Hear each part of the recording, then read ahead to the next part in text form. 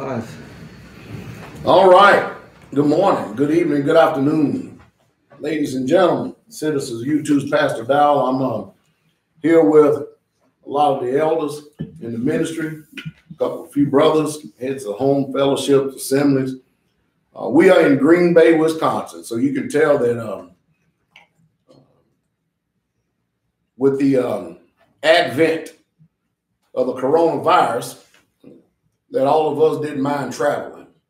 Now, we're not going to do like this NBA basketball player did, who mocked the virus, and then he turns around, gets up on a press conference and starts touching everything, and then he ended up with the virus. You know, the book even says something about that too, that fools make a mock at sin. You know what I mean? A lot of times people get arrogant and stuff because you can't see this virus. It's invisible. If it was visible to the naked eye, then we could all be able to fight it. But there are other methods and modes that we have to use to fight this. Now, the reason why we're here this morning is trying to speak to y'all, maybe on a variety of topics or subjects. You know what I mean? You can actually type in down there below if you actually want us to answer some of your questions. We'll hit that too.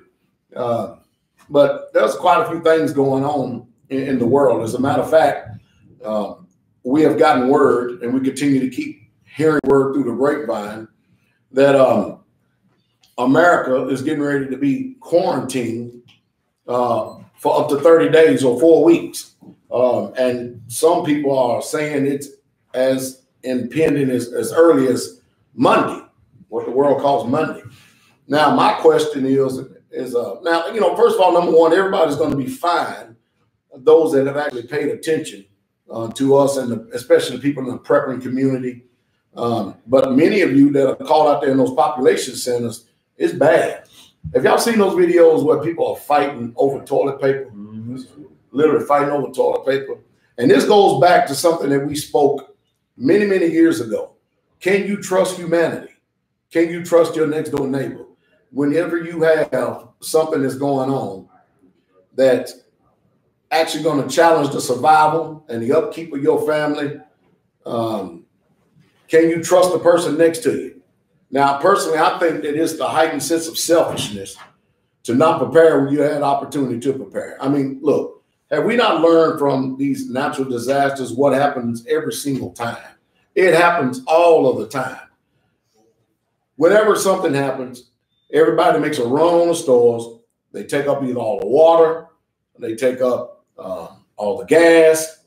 Now they're taking up all the toilet paper, all of antibacterial soap, antibacterial wipes, antibacterial squirt sprays, and everything else.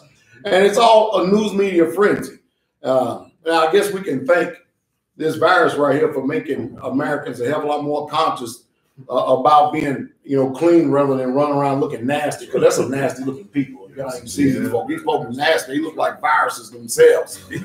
But I tell you, it's a sad situation when all we do is just try to give you information for you to just prepare. And all you have to do is, what we say, at least 6 months, yep. 6 months, because you're going to have to change the way you live. You can't get it through your head.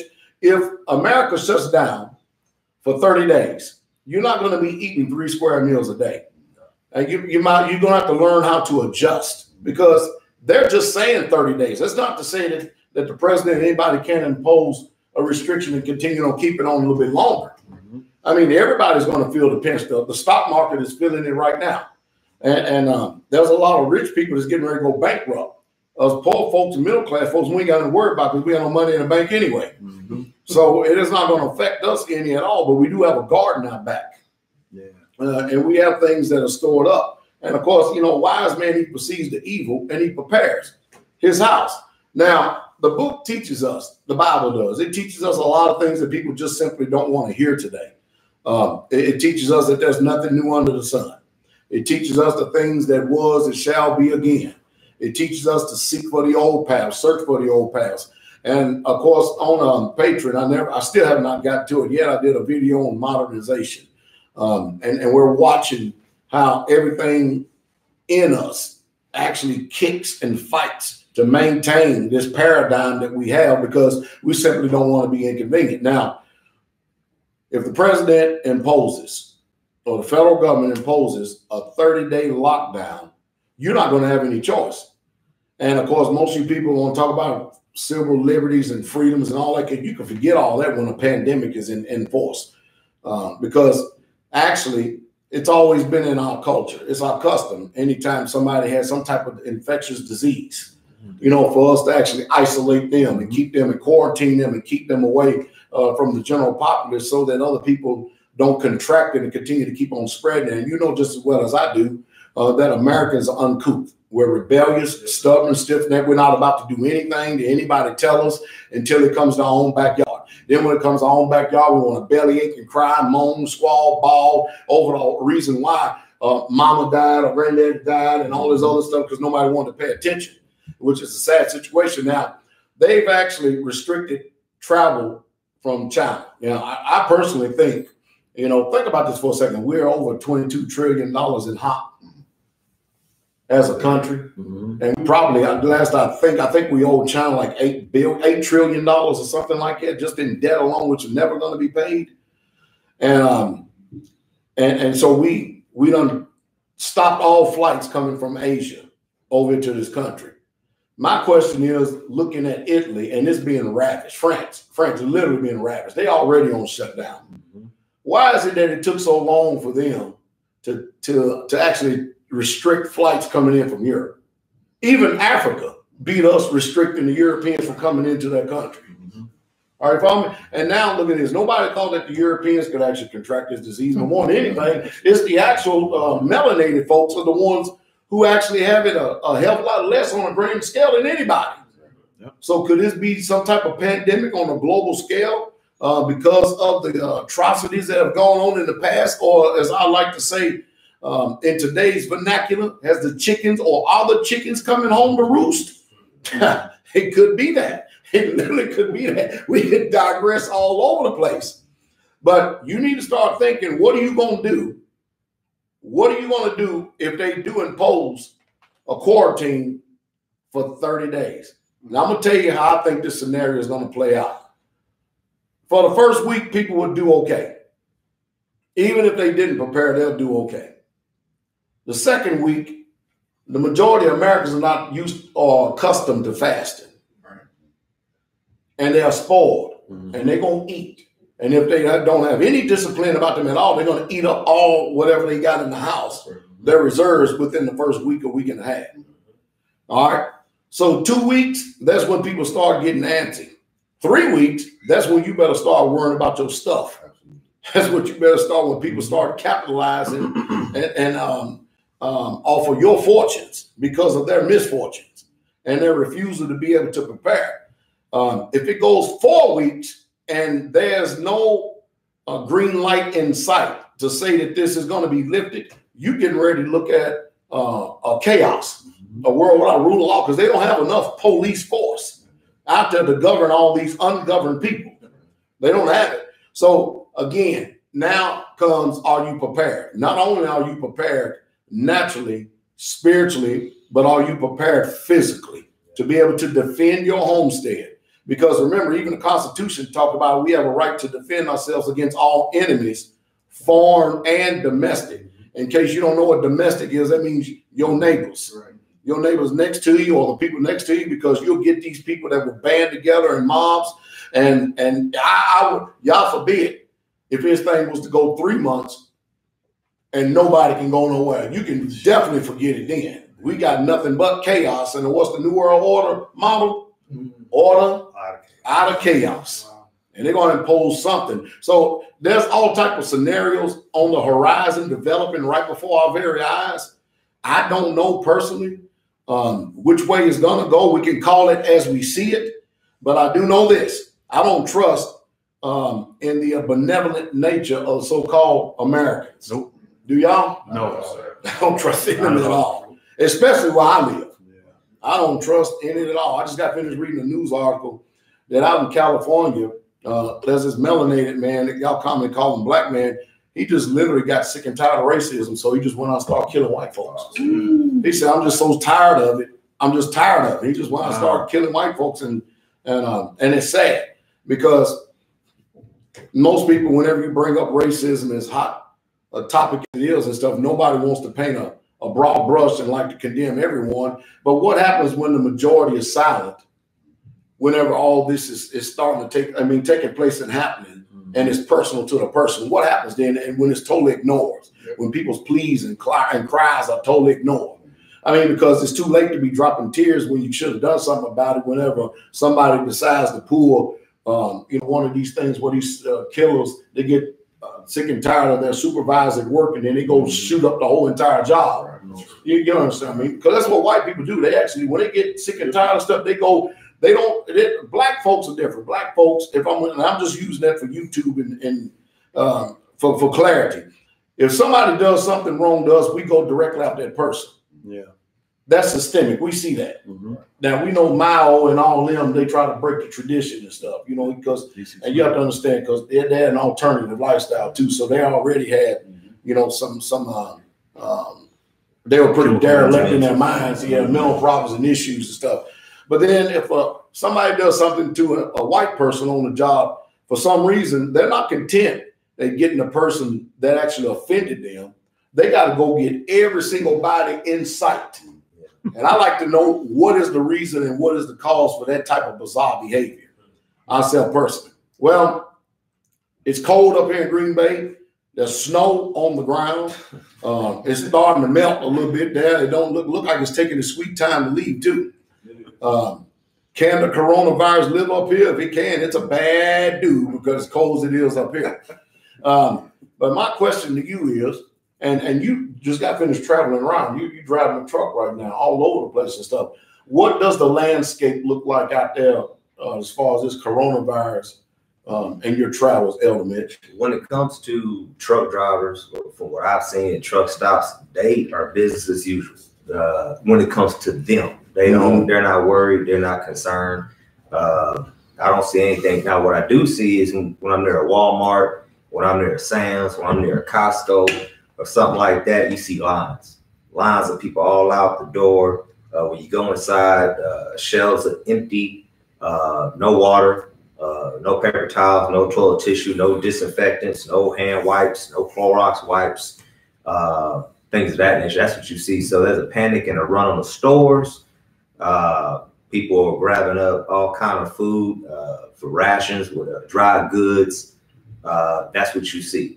But as far as truckers go, they different type of mindset. They looking at money to be made. I'm getting text messages and I'm getting emails as we sit here as you're talking right now. Yeah, and people are asking for dry vans. Why? Because they need to transport certain things because things are running low.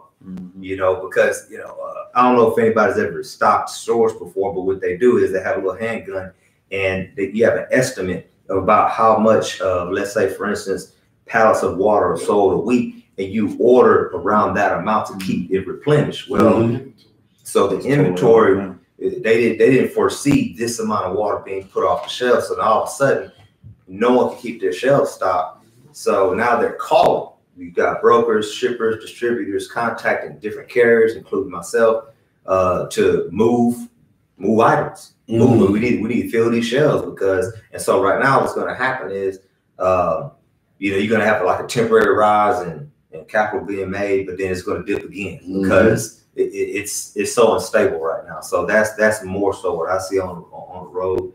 But as far as drivers go or the truck stops, a lot of things will stop. Oh, another thing is people are jacking up prices. Price gouging. Oh yeah, price gouging.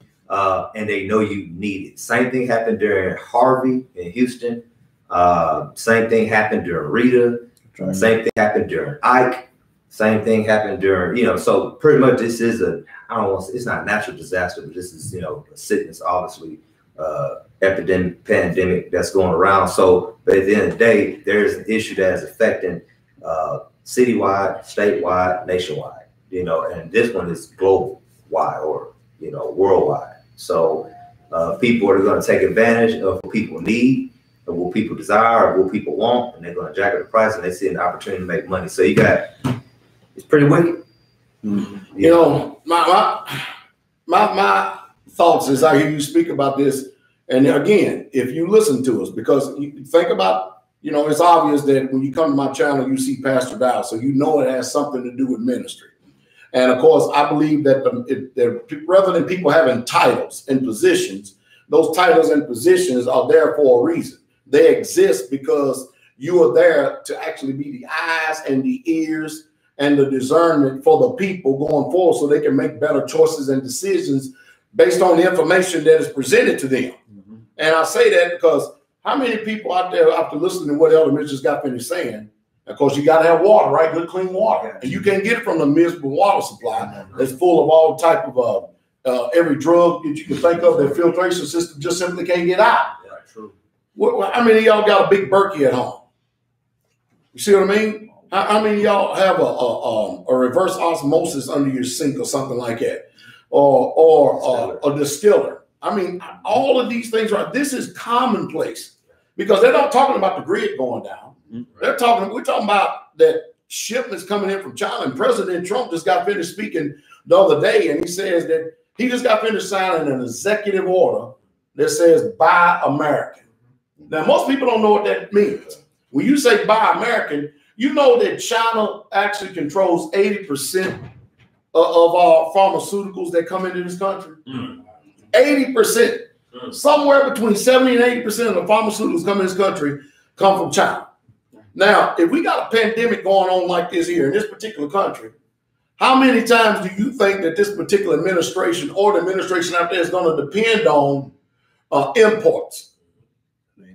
I mean, exports of goods and services coming in when we have Americans producing the same thing. You see what I mean? Because y'all remember how Walmart started, right? They started, most people in this generation, the millennials, they don't even realize that Walmart at one time was an American-only store. You would only see American products in there with the flag on almost every single thing. But then they became China mark. And now we look at it. It's a weeping howl going all across the land right now. So preparedness is something that should have been in the mindset of the people that ministers, leaders, preachers, teachers, elders, deacons, whoever it is. It should have been in the mindset for you to be able to disseminate the information to the people so they could have been prepared, because most people are just simply wide asleep today. Today, people love entertainment. I was talking with the elders this morning. I said, what are they going to do on these sport talk shows when ain't no sports going on in America right now?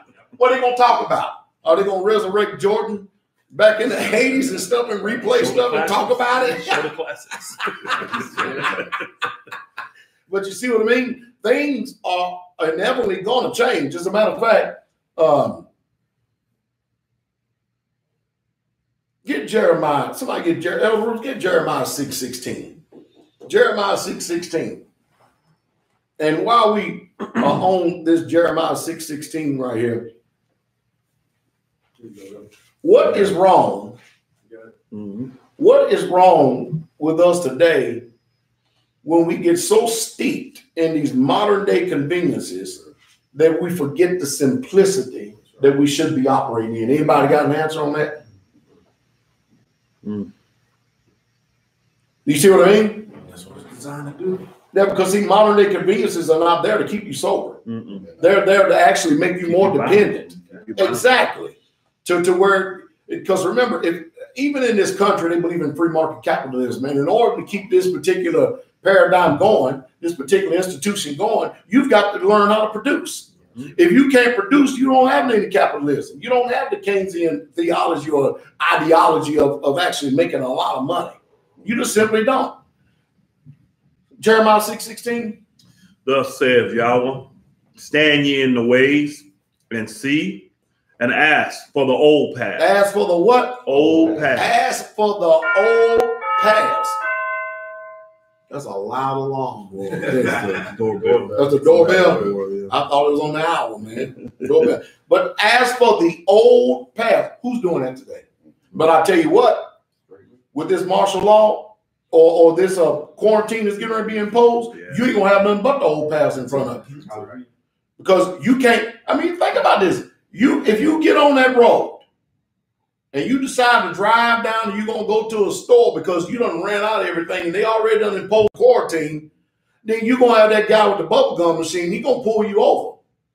And then more likely they're going to get into your back pocket and impose some type of levies and fines against you, thereby indenturing you, putting you even more in greater debt, simply because you were not disciplined enough to even obey.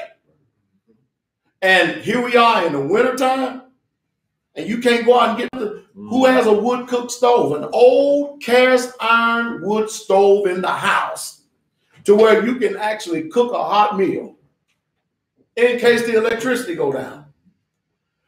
Even in this right here, the book tells us, no matter how modern we get, no matter who we think we are, cell phones, Facebook, internet, TV, satellite, whatever it is, always to keep our mind on the what? Old paths. The old paths.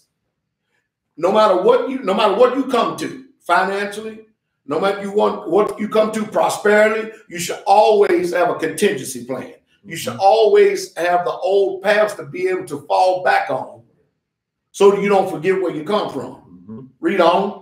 Where is the good way? Where's the what? Good way. Where is the good way? And walk therein. Now, today, is this the good way? What we're in right now? This ain't the good way when we walk in. The old paths is the good way. Good way. I'm gonna give you some old paths that's gonna really pee a lot of people off. You know, growing a garden. Yeah. Of course, when you grow a garden, you have to get out there and weed it. That's right. And of course, you weed it, you have to water it. Yeah. You water, you got to maintain it. You got to know how to sucker plants. And when you get finished with that, you got to harvest. Yeah. When you get finished harvesting stuff, yeah, you got to process the food and then store it. First of all, you got to learn how to can it, because you know, canning today is just like learning the theory of relativity. I mean, it's really true, because how many people today, wives, know how to can? The only can we know is go get that can off the shelf in the grocery store. Thereby, they're made us dependent upon them. Because see, a long time ago, the poor folks, they wasn't affected by the Great Depression. Not at all. They didn't even know it was a depression, because they never skipped a beat, because they had their own garden, raised their own livestock. They were ready and good to go. Yep. They had a store. You know, that's where the store, that's where we get the root word store from. It came from storage. You know what I mean? And they used to have a root cellar that they would store food in, and those foods in those mason jars. And they would can them. They weren't in these little aluminum cans or these iron cans that we have today, which you go out to on the shelves and you pick them up. But see, think about that. Who is even thinking about trying to do that today? Look what we've come to today. Everybody manufactures and does everything for us. We don't have to do anything ourselves anymore. And look what it's done. It's actually done made us dependent upon the very system that is built to continue to keep us in slavery. Chattel slavery, don't care who you are. Black, white, red, yellow, blue, purple, green, brown, makes no difference who you are. This system is designed to control you. And I often say this, if I said it once, I said it 1,000 times. And this is what I've said. If you were the devil, what would you do to control the people? And the way you will control the people is by food. The first sin entered in by the lust of the eye because of food. Food. Yep. Call it fruit, call it apple, call it whatever you want to be. The temptation was food. And when that belly hit that spine, guess what the first thought's going to be in your mind? Food. So the old paths is what we should be seeking for and looking for. And when we find them, keep going. And ye shall find rest for your souls. But they said, we will not walk therein. That's the condition we in today. We ain't going to walk in it. We don't have to walk in it. Well, guess what? If you don't want, you choose not to walk in it, then guess what? Walking is hunger. That's right. Yeah. The old paths are frowned upon, you know, in this day and time.